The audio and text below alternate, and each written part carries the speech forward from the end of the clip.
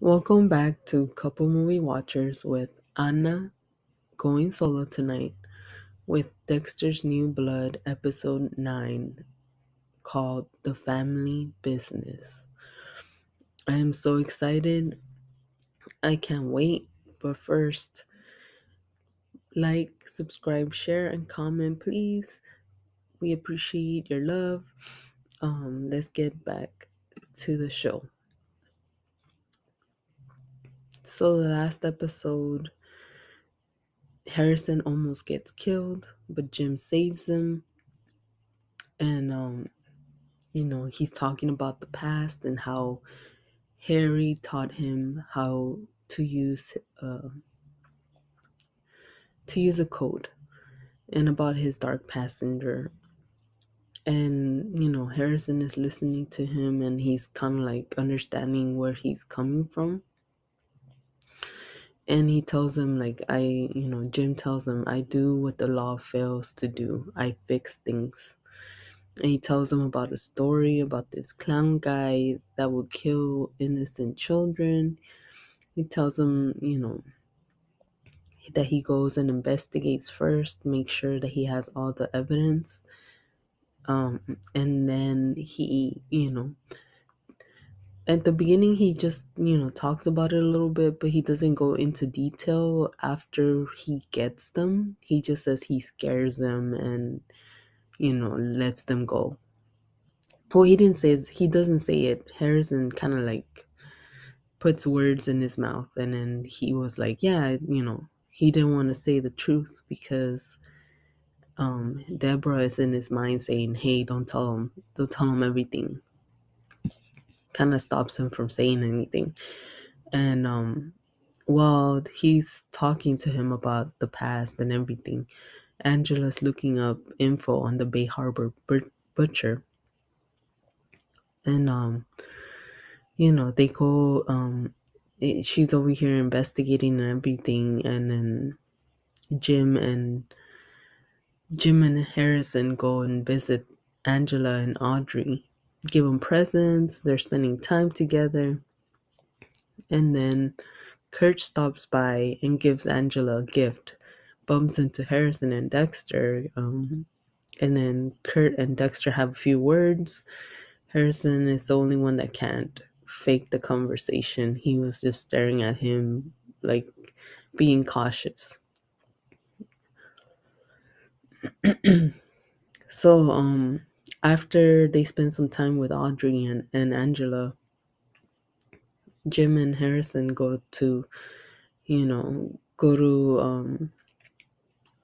Kurt's cabin, the one that's all far away, to investigate mostly and see if there's like a place nearby where he keeps his trophies. So he's basically telling him all his steps, teaching him how he does his thing. And Harrison is interested in it. They're like actually bonding, which I like, because he knows what he's going through and how he feels, and it's just a nice bonding time. And the episode's name kind of like says it all, like, family business, teaching him the ways.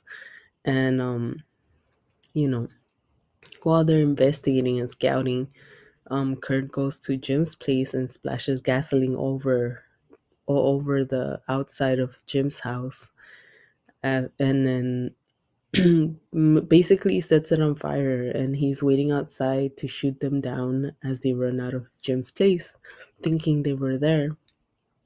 And then he gets notified on his phone that they were actually at his secret location. So he goes and tries to like get to them,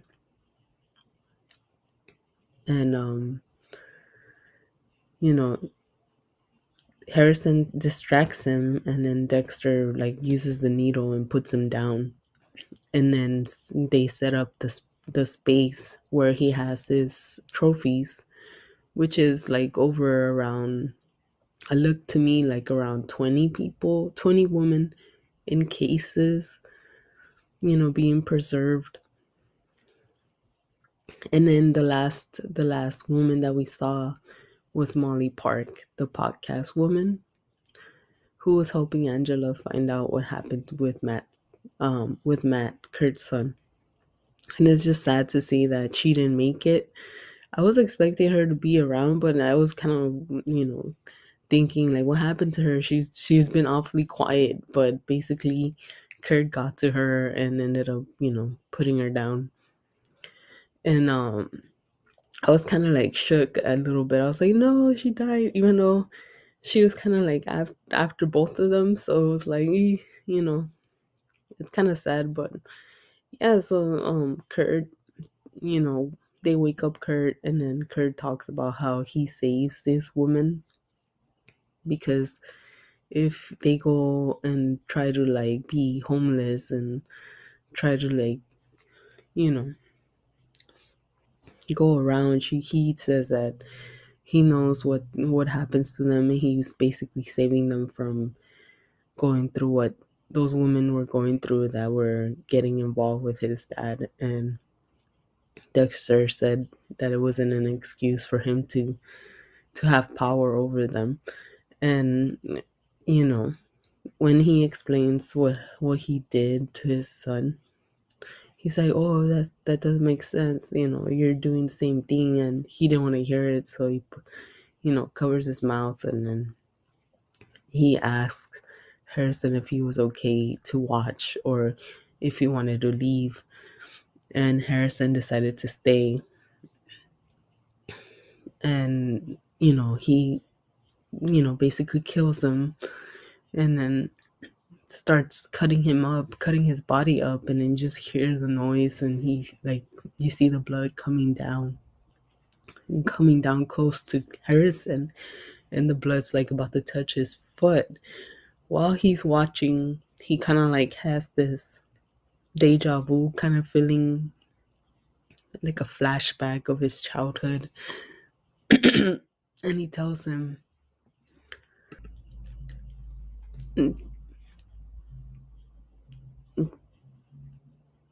he says that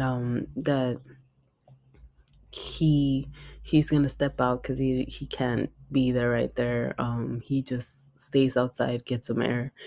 And then you know Dexter cleans up and puts the bodies in bags. And then they go and they dispose of it, and everything's good with them. And then they talk about it like, oh yeah, like it's quiet now, like they don't hear their dark passenger. And it's like kind of like a relief. He says, after you do all of that, you feel calm, and and you feel like you saved the world, kind of thing, save people from getting killed. So he tells him about, like, that he was the one that took care of, the guy that killed his wife, his mom, and basically all the people that were doing wrong to other people. So he said like, oh, I killed like around in the hundreds. And then Harrison says like, oh well, you saved thousands, more people than what those people were doing. And they both feel kind of like, good about it. And then after that, they go back to their place, and their house is all burned down. And there's like, the firefighters and the police. Angela was there with Audrey, and then they were, Audrey was relieved that nothing happened to Harrison. And then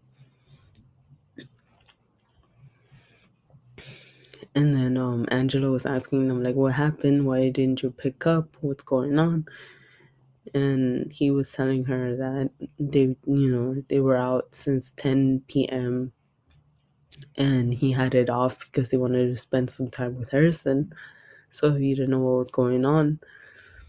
And then Angela was kind of like questioning him, but